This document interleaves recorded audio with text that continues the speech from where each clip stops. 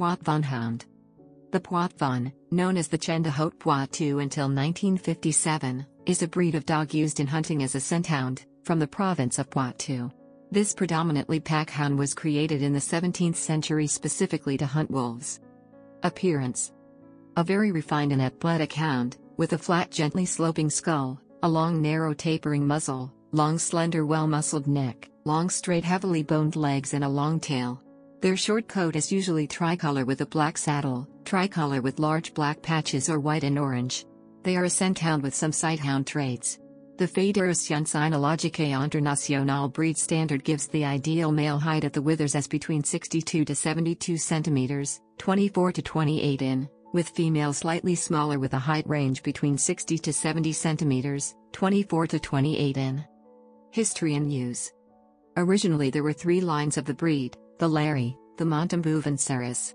The finest of these lines, the Larry, was created by the Marquis de Larry of Poitou in 1692 when he received 12 hounds from the Dauphin of France. These he crossed with local hounds and English staghounds. The breed suffered during the French Revolution. In 1793 Marquis François de Larry of Poitou was beheaded during the Reign of Terror. After the Revolution, two brothers of the de Lopez de Montmorillon family, Emile and Arthur, set about reviving the breed, a difficult task as only two hounds of the Larry line had survived. The breed's fortunes were again in doubt when the rabies epidemic swept through the pack in 1842. The breed was revived through extensive outcrosses of foxhounds. By careful selection for type, the foxhound's influence was reduced within 3 generations, with Poitevin features such as skull profile and ear length being restored to the breed. Further infusion of foxhound blood was necessary following World War II. Originally bred to hunt the wolf, today the Poitevin is used to hunt boar and deer. The breed is renowned for its extraordinary nose, melodious voice, athleticism and endurance.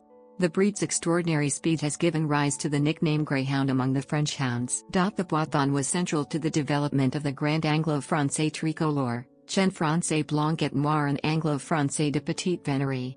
All three of the original strains, prior to infusions of foxhound blood, were used in the development of the Billy in the 19th century.